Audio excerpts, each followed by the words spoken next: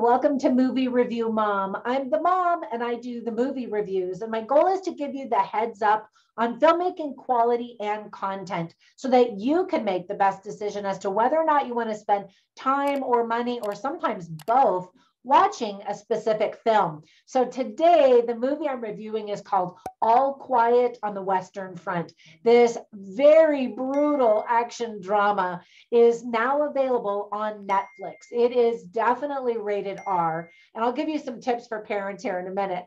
And it's 2 hours and 27 minutes long. My movie review mom grade is an A. Now, I can't say I enjoyed it because it is so difficult to watch. However, I thought it was very well done.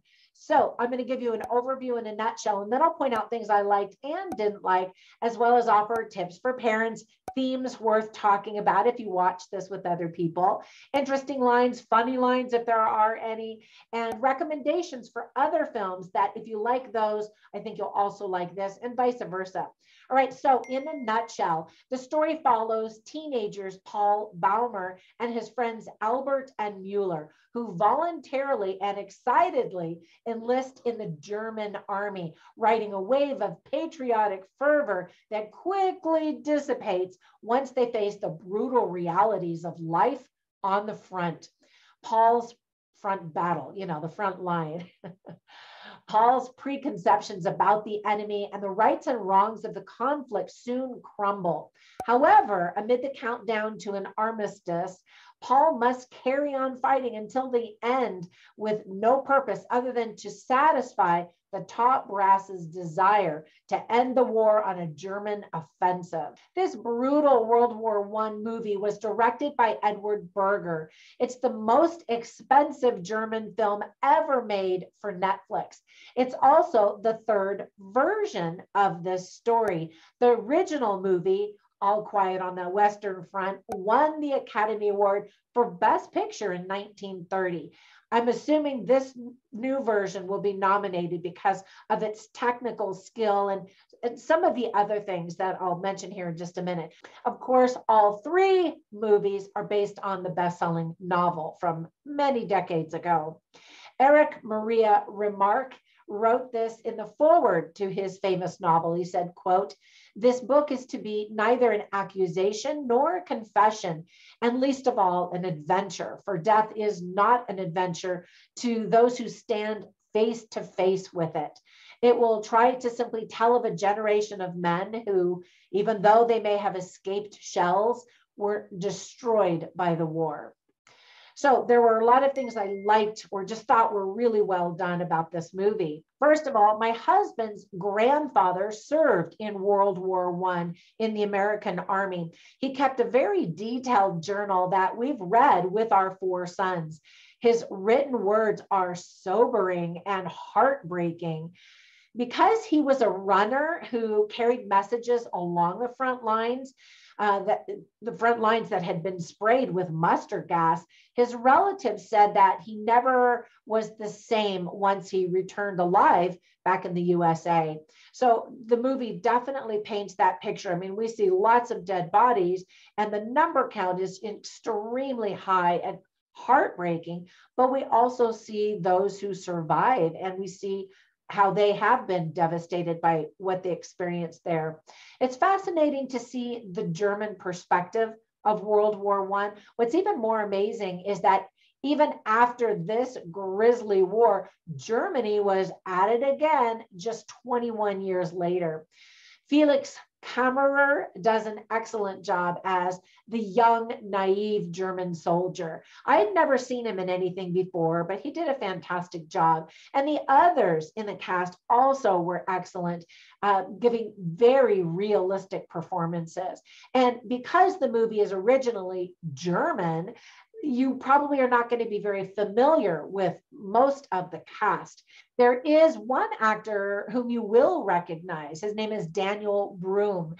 So other than that, it'll seem like these are real people on the front lines. They definitely don't look like actors playing a role. There's incredible cinematography by James Friend.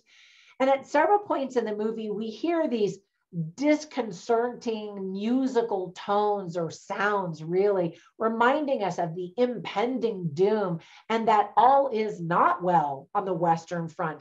It makes you go, oh, because of these sound effects. And it's a really interesting technique. The ending is just a solid gut punch to your heart. Now, if you've read the book, you know what's going to happen. But if you don't, no spoilers, I don't want to tell you. The whole thing is just brutal. I keep saying that word. So when I thought about the things I didn't like, I couldn't say, oh, well, it's bloody, you know, gory and brutal because that's war. But I think because of the long length of the film, you truly feel beat up and exhausted by the end of the movie. So just fair warning, if you are not up for that, then this is not your movie. Now, let me give you some tips for parents. This is also not an appropriate movie for children, and for very sensitive adults, I think. We see tons of dead, bloodied, gruesome bodies, missing limbs and all of that, disturbing, horrific images, explosions and destruction, hand-to-hand combat that is just awful. And those are all horrible things, but they're done very well. And then there is some French and German that are spoken with subtitles. That's not a bad thing. That's just something for kids, but don't have your kids watch this. So some of the themes that are illustrated very well in the movie are war and anti-war, and even the futility of war, brutality, humanity, chance, survival, fate, and courage. So I didn't write down any funny lines because this really is a dramatic movie, but I'll share some interesting lines with you. I always try to write down funny lines and interesting lines on my written review at moviereviewmom.com. So you can go over there to see all of it. But here are some that I thought were interesting. One soldier early on in the movie says, "Men are beasts." And he doesn't mean so much in the, well, maybe he does, in the brutality that men are capable of, but also that we are beasts of burden, you know, that it's the brass, the high generals at the top that just say, do this, go over there, with almost no thought for the humanity of it all, that these are sons and daughters, and well, some daughters, not in World War I, but fathers and sons and brothers and cousins, you know, who were just being easily sent to the front lines with hardly without a thought. Another soldier says, "Germany will soon be empty."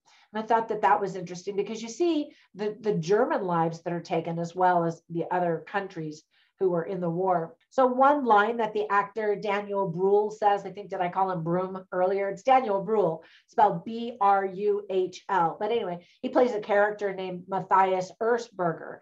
And somebody is telling him, oh, you know, the fighting in the wars is a great honor. And, you know, it's wonderful. And he says, "My son was killed in the war. He doesn't feel any honor." And that kind of hits you with a knife to the heart too. So I definitely want to tell you about some other movies that I think are equally awesome. The first one is a recent movie called 1917. And what makes that movie truly outstanding is it's filmed to look like it was taken in one shot. It's amazing. And just the camera work and the direction alone are fantastic. But the movie also shares that humanity and these individual lives and how they were affected by the war. Another one is War Horse. That was so popular as a book and as a movie that they turned it into a Broadway play. And you think, really, how could the war be a Broadway play? But it was outstanding. And then another one that I just think is so remarkable is really more of a documentary of World War I. It's called They Shall Not Grow Old. And what they did is colorize old black and white footage that they found. And they actually had to invent technology in order to recover some of this film. So you see the black and white, and then it's colorized. And these people just come alive right off of the screen. It's incredible. I highly recommend all of those. I will queue up my review of 1917 since that's the most recent one. So you can watch that right after you watch this review. And I think that you'll really enjoy that one as well. Thank you so much for watching and especially for subscribing. I really appreciate my subscribers who come back to see other movies and what I have to say about them. And if you are new to this channel, subscribe. I hope that you enjoyed this and that gives you kind of a taste for what this film is all about so that you can make the best decision for you and your family. I've got all kinds of computer things that are beeping at me. Anyway, visit me over on Instagram if you have a minute as Movie Review Mom, but also as Trina Boice. That's me. And you can see some of the books that I'm writing, my online courses, and other nonsense. Have a fantastic day, and I will catch you in the next one. Bye for now.